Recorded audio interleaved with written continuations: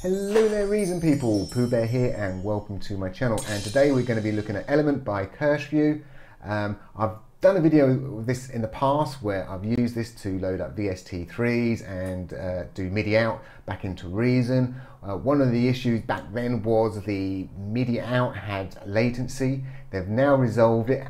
I'm not going to say it's a hidden feature, but if you don't know where to click within Elements, it is like hidden, and you won't know where to adjust it to remove that latency.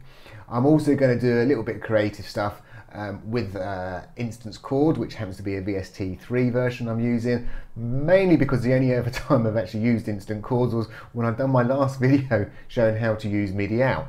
I've actually not ever used it for anything else, so I thought I'd do something with that as well. So let's sort of dive in a little bit.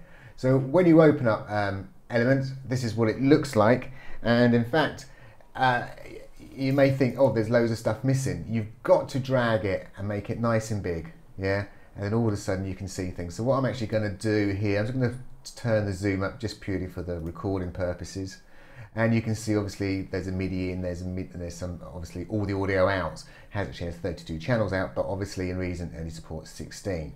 If we move this down, you can see there's actually this MIDI out one hidden away. That one you'd use in other doors, because then that's how you get your MIDI out from VSTs in other doors, and it'd just go and record it. But in Reason we can't do that. We have to do something a bit special.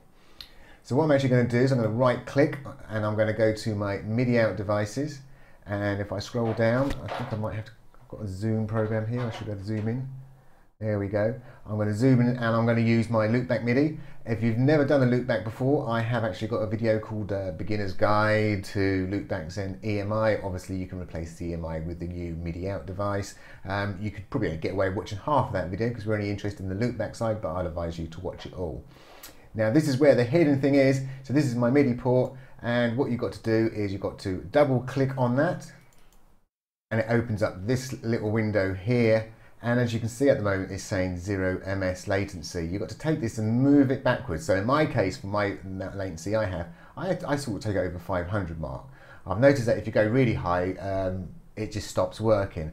It's quite a weird setting because you can't really go backwards in time. So they must have something in their programming which is obviously causing latency. Maybe they're doing some kind of funny timing with their MIDI. And this is sort of bypassing that. But yeah, 600 works for me. So now when I hit my keys, the MIDI is going to come in and come back out and into Reason at a very, very reasonable rate. So as I say, that's that new hidden feature. You just have to remember to double click on this. It's not obvious, and then we can got that here. So the next thing I'm going to do is I'm going to load myself up a VST3. So I can zoom in here. So let's put in Insta, and here we go. I've got an Instachord, so if I grab that and drop that there, it's going to load it up on another screen. So let me grab that across. What I've got to do now is obviously wire my MIDI in.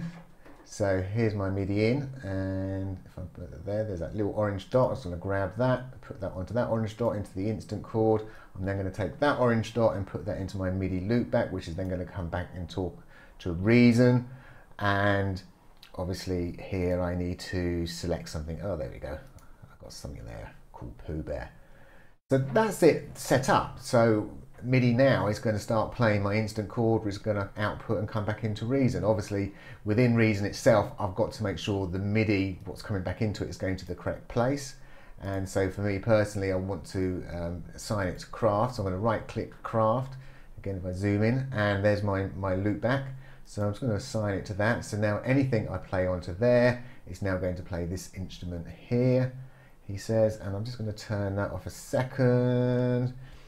So theoretically, he says, if I highlight that and then I'll play something on my keyboard, it's working. It's all working as expected. So for me, this is where the fun side comes in. I'm going to come in and have a little bit of play of Instachord. So what I've decided to do is at the top here, I've got myself a random LFO, which is talking to this combinator. So we just got it coming in box standard combinator. I've got myself some player stacks here. If purely just showing me what notes are actually coming in. Then I'm being lazy and I'm actually going to be using tonic meets in range. Usually when I create a random LFO, I would use something like Janitor, and Janitor itself will allow you to scale it down and then offset it so you can bring it up into the correct range. But obviously with this, I can just ignore that and it's going to shift up all for me. I've got it then going through a compulsion. From that compulsion, I've got it going through another compulsion. This compulsion itself has got a little bit of, where are we? We've got ourselves a little bit of CV data, which is changing the rate of this one. So at a certain point in time, it's going to change the rate of that just to speed it up a little bit. And as I say, then all that MIDI is then going to be fired off into Craft. Craft has also got a little MIDI converter on top, which I'm nicking the MIDI and pushing it over to this bass stack here. So this is going to be a bass stack. Let's turn that on. So I've got myself a little bass stack going on, which is just a box standard monotone. As you can see, I've just created a simple little patch for it. And finally, I'm just taking all that stuff out and a bit more of the MIDI out, and I'm going over into this voltage modular device called First Contact by yours truly. I've written several modules for voltage modular, which are all going to be released quite soon, and it's going to be my first one released. It's going to be a freebie. So I thought I'd just mention that here. Why not? Bit of free promotion. So yeah, so that's basically it. A bit of randomization, a bit of fun. And so if we bring up elements here, in fact, I'm going to move this off this screen. We'll just leave this instant chord here so we can see that playing away. And what you're going to see is you should see the key switching, which is controlled by this one. We'll go through the different chords. Then the randomization is going to be playing the actions. And as I say, that's all coming out and going through a few different things. So it's all just a bit of fun. So yeah, sit back and enjoy. And I suppose I should say, well, thank you for watching.